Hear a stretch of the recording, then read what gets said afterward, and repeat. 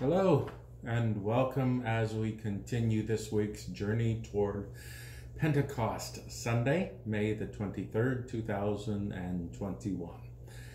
Today we will be looking at the gospel reading for Sunday, which comes from St. John in the 15th chapter, verses 26 and 27, and then moving ahead to the 16th chapter, beginning at the second half of verse 4 and reading through 15. So let me read for you the introduction, then the gospel itself, and share with you some of the reflections that I've gathered for today.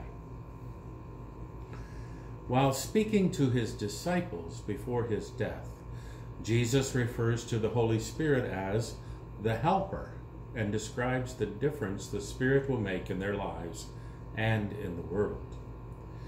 Jesus said, "When the Advocate comes, whom I will send to you from the Father, the Spirit of truth who comes from the Father, he will testify on my behalf. You also are to testify, because you have been with me from the beginning. I did not say these things to you from the beginning, because I was with you. But now I am going to him who sent me. Yet none of you asks me, 'Where are you going?' But because I have said these things to you, sorrow has filled your hearts. Nevertheless, I tell you the truth. It is to your advantage that I go away, for if I do not go away, the Advocate will not come to you.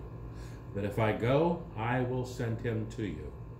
And when he comes, he will prove the world wrong about sin and righteousness and judgment.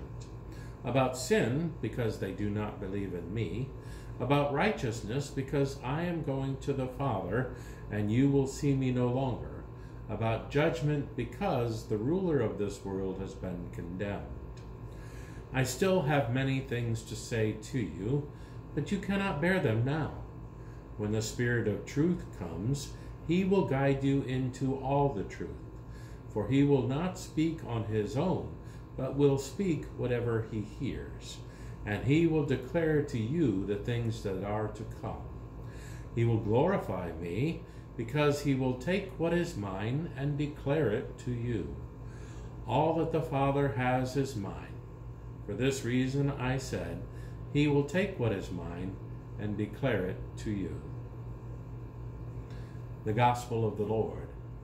Praise to you, O Christ. The Sunday that we call Pentecost serves as a culmination of the season of Easter and a prelude into the Sunday that we call Holy Trinity. It's also an introduction into what I call the long green season, where we do not change the green paraments for nearly 5 full months. During the Sundays of Easter, we have reflected on resurrection life, which is both now and still to come in the future, what theologians often refer to as the already and not yet. We live a resurrection life here and now, and we long for the fulfillment of resurrection life in eternity with God. Pentecost introduces us more directly to God's Holy Spirit, which has been around since creation, as God's Spirit hovered over the formless void in the beginning, according to Genesis 1, verse 2. As we remember Pentecost, God's Holy Spirit becomes almost tangible, as Jesus promised that the Holy Spirit becomes God's gift to us to prove the world wrong about sin and righteousness and judgment, and will guide us into all the truth. Jesus' promise of God's Holy Spirit in today's reading comes on the night before Jesus is to be crucified. Like we have heard over these past few weeks of gospel readings, even as Jesus confronts his impending, unimaginably cruel form of execution, his thoughts are for his followers, who will soon be feeling lost and abandoned. God's Holy Spirit will become for Jesus' followers both comforter and teacher. The Greek word translated into English here as advocate is paraclete. It can be translated into English also as intercessor, counselor, comforter, helper, motivator, and so on. For the original disciples, God's Holy Spirit becomes comforter and also motivator. The same is true for us current disciples. God's Holy Spirit is comforter and also motivator. We are not provided with God's Holy Spirit so that we can be only passive recipients.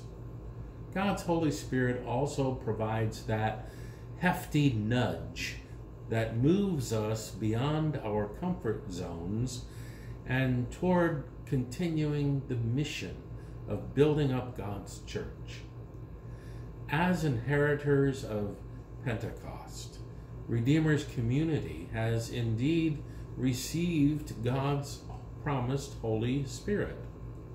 Now our community of believers, just as those first disciples, are comforted, encouraged, and sent with Jesus' words of promise. God's Holy Spirit's identity and mission is to encourage, teach, and send us into the world to be witnesses to God's love and promised salvation to all of creation. Salvation has come in the fulfillment of Jesus' mission. God's Holy Spirit has come to continue the mission of salvation and to continue to convince those who hear the gospel that this is indeed good news and true. Thank you for joining me again today as we continue our journey toward Pentecost Sunday, May the 23rd, 2021. I hope you're having a great day.